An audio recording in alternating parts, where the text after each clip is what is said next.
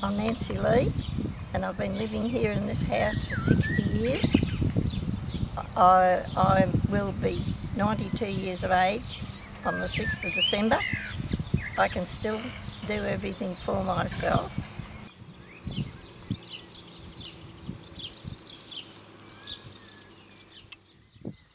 Mondays I go to craft, Wednesdays I go to cards, this is weekly. I go to senior sits, as I put down, I go to senior sits, that's the fourth Tuesday.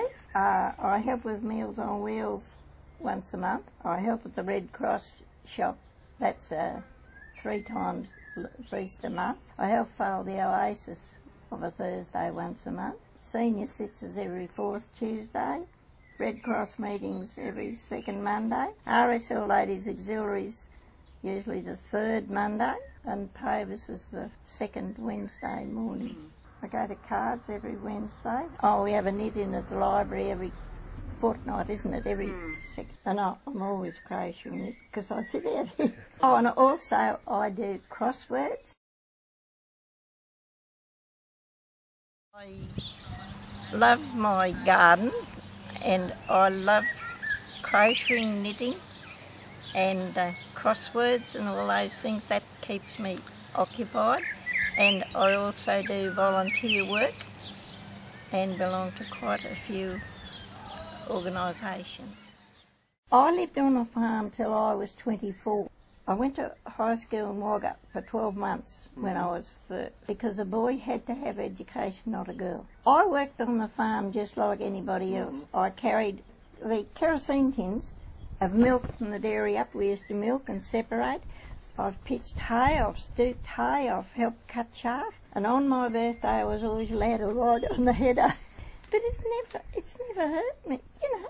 We had as much fresh milk and cream and butter and eggs and everything as anybody. And look, if there was nothing else for tea at night, you had bread and milk. But I have had a lot of sick. I've had shingles, I've had whooping cough, you know, and I've had measles and mumps. And my husband was in the army, and I stayed home for a while. I wasn't sick, but mainly.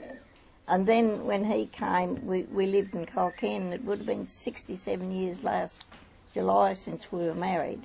Now, I've never had a licence, and I'll tell you another thing, I've never smoked in my life, and I don't drink. But I have no objection to what people, if you understand, I have no objection to what people do. I've got 12 great-grandchildren, I love them all. You know, they keep you alive, and like things at times you think, oh, gee, but then again, no, I'm fortunate. Oh, yeah. But at this age, I'm fortunate that I can do what I do. This is my, you know, because it's no good. And I told my doctor, I only go about every 3 months for checkups, and I said to him one day, I said, oh, Dr. Reddy, I said, I love life. I don't want to die yet. He said, yeah, I think you'll be here for another 5 years. And one thing my mother was always told, you don't say, I can't, you'll say, I'll try. You never say, I can't, I'll try.